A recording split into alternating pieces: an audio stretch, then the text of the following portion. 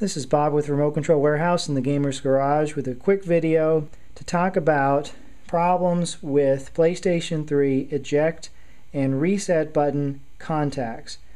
Sometimes when you reassemble your PlayStation 3, especially if the machine's been dropped, these two contacts, these two springy metal contacts, almost like a buckboard spring, sort of a Z-shaped spring that's soldered right to the motherboard.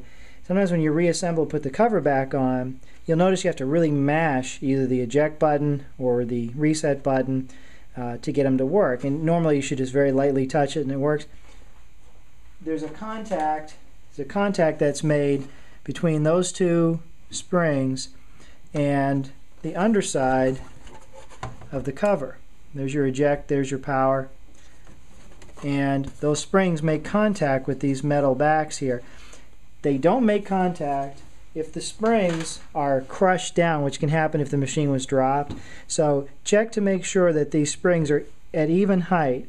Usually one will be good and the other one will be kind of crushed. If one is crushed downward, kind of grab it with your fingers or your fingernails and just gently pull up on that spring to get it to be an even height with the other button, and then put your cover back on, test it again. Remember, you should just have to very lightly touch that button to make the machine either turn on or eject the disc. So if you find you have to mash those down, take the cover off, check those springs, and that's a fairly common cause of this problem. It's aggravating if you have to really smash that button. Sometimes in shipping, when we ship units back to customers after repair, they'll say they have to mash one of the two buttons. Probably got hit during shipping, so I'll tell them if they want, they can take the cover off, check those springs. It's real simple to fix. Just be careful, don't pull real hard on it, just up enough to get it even with the other button. Usually both buttons aren't smashed, and it's not quite, maybe about 1/8 of an inch or so space. It's hard to show on the camera.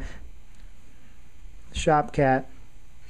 Between the top of the contact and the motherboard. So just about an 1/8 inch gap there, and you'll be back in business. Thanks for watching.